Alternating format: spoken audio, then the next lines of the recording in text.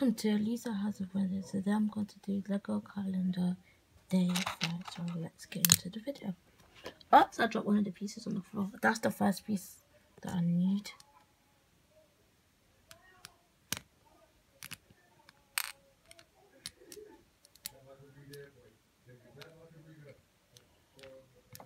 Wait, I need to do this off the camera because it's hard. Okay, now you can see.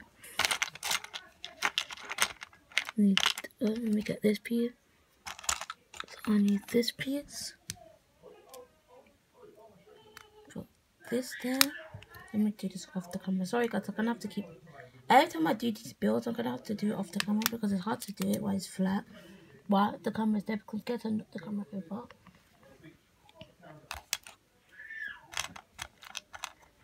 Okay. There. Then I'm gonna put this piece. I'm gonna put. Oh my god, wait, this piece is not going on. I'm gonna put this piece here. Then we're gonna put. It doesn't matter if it's not straight because we're gonna break it anyway. We're gonna break it, so it's not gonna be that. We're gonna break it tomorrow. Oh, it's so hard to pull out. Okay, there. Now I need to get the other piece and then connect it.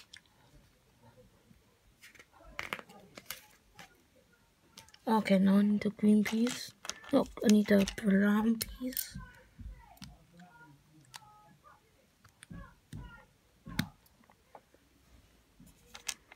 Then I'm gonna put the. I'm gonna do the same thing to the front, but I'm gonna put on the other side. Then I'm gonna put one on the other side. So guys, I'm gonna time lapse this part because I don't want it to be too long. So yeah.